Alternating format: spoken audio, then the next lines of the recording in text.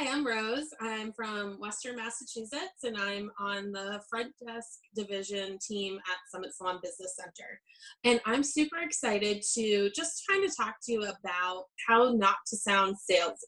So, some of the ways that you can not sound salesy is to really think about softening your scripts. A beginning softener could be something like, just so you know, which is my absolute favorite. By the way, have you seen and has anyone told you? By having the softener, what it's going to do is actually make you feel more comfortable even talking about what the sale is, what the promotion is, what a product is, or even about a service. The script softeners also give you a way that you can become more of an information desk, not a sales desk. What we're really trying to do is just make sure that people have awareness, and awareness is the key. Now that we know how to start the conversation, we also need to know how to end it after we do talk about the product or the service that we're recommending to a guest. So some of the ways that we can end it is to let them know that if they have any questions, I'm always happy to help.